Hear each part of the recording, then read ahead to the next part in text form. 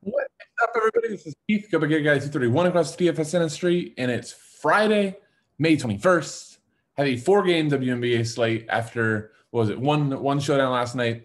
So looking forward to this slate. I think so far this might be one of the more difficult slates in terms of I don't necessarily see a chalk build, as of I'm recording this at 7:45 in the morning. So that could change by lock, but we thought we were gonna have a really chalky night. Can't remember, was it Wednesday? But then Candace Parker gets ruled out, just before lock. Things go crazy. I screw up the 2v2 hardcore. I love the shields on both sites. I thought that she would be, the number two in terms of like shots. Didn't happen that way. Didn't have Hubbard. We had Endor already, but no Ruthie Hubbard. You didn't have Ruthie Hubbard. You weren't making money. So hoping that I don't mess up those 2v2s tonight. And looking forward to just, giving you a couple picks. Remember, this is the 3-ball. So 3 picks in DraftKings, 3 picks on FanDuel. Normally a little bit of overlap on the two. So let's jump right into them. But a quick reminder that for us to keep doing these videos, really do need your support. So like, comment, subscribe. It all really does help. Let's just put these videos for free, and really supports the entire FSI team, not only myself. All right, let's jump into the picks. We're going to start off on DraftKings. And, I'm going to start with the cover girl of the article and the most expensive player on both sides, Sabrina Ionescu. So fresh off of a triple-double. If you take out the second Indiana game where, the reports were, she went to the Kobe Bryant tribute and, was pretty emotional. She said she was out of it. I was joking with our Discord. We were talking about it and, I don't remember if it was me or somebody else that says it, but it's like, all right, well, if she would have dropped 60, it would have been because, she was dedicating. So those things are just like so hard, right? You hear news about somebody doing, an event and it's like, all right, is that a good or bad thing? It depends on how it spends it. And ultimately, sometimes it depends on the result. But let's toss out that game. And we have 53 and 63 DK from one of the best players in college history. Already is showing, even last year in the shortened season before she got hurt, she was already showing huge upside, like probably, the biggest DFS talent in WNBA. And now she's released 37 minutes in those 2 games. So we're literally talking about playing the whole game, over 15 shots in each, and threatening triple doubles in both. Washington is not good. I think that this game has a ton of just like blow up potential, not blow out. I don't think either team is that great. So, if you've watched my other stuff for a while, I always have the saying crap on crap equals gold sometimes. And, that very well could be what we have here. 2 teams that aren't that great, I guess maybe TBD on the Liberty, right? Because if Sabrina and Lainey are really, really good, maybe they have a shot. But I just think it's a great position that we could see this game just go off. If it goes off, Sabrina is going to be a huge part of it. And at 11-2, while, and let's see, make sure on FanDuel is 8,600. So these are steep prices to pay.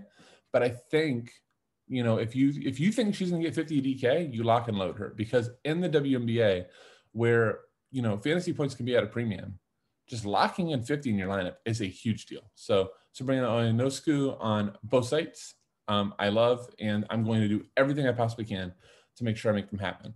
On DraftKings, Tiffany Hayes is a big reason why this can happen.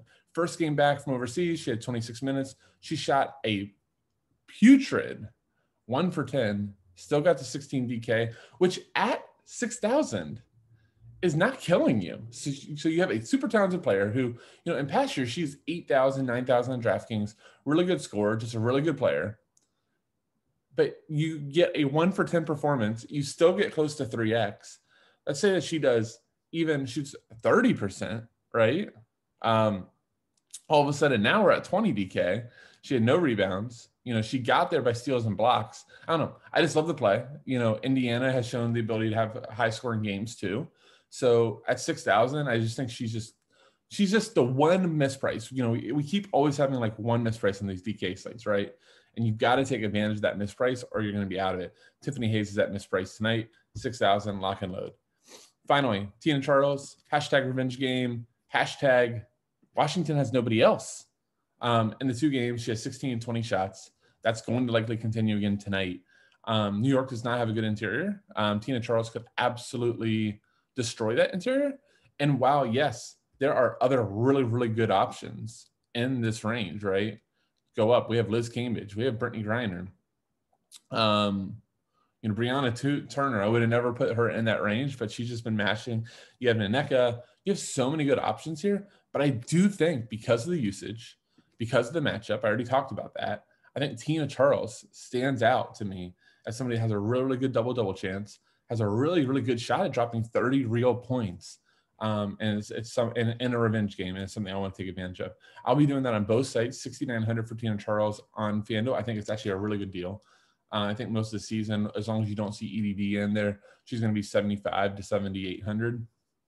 So to get the $600 discount makes a big deal, right? That $600 discount takes Sabrina from 8,600 to 8,000 if you kind of want to play with your mind. Finally, Brianna Jones. I'm not sure if this will be a surprise to you all or not, but Brianna Jones, a really good player. Blowout brought her to 25. Foul trouble in the first game brought her to 22.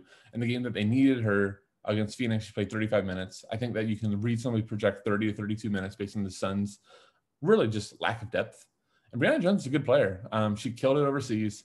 Last game versus Indiana, 16-5-2. We have 9-9-3. Like, she's a good player. And it's at 5,000. I was surprised she got a price decrease since the start of the season, given her production. On FanDuel, if you get 4x, you're really happy on FanDuel. So to get somebody at price that's in the last two games gotten close to 5x, like, I'll take it, especially on the site.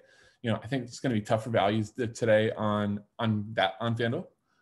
So in a lot of ways, Brianna Jones is really good value for you. All right, that'll do it. Thank you all so much. Just a quick reminder, like, subscribe, and comment. Also, if you're interested in full coverage, you can check out the link for subscriptions. As low as $4 a day, $15 a week, covers every single slate. So all the turbos, late nights, showdowns, we've got you covered along with live chat. Thank you all so much for watching. Once again, this is Keith, and I'll say see you.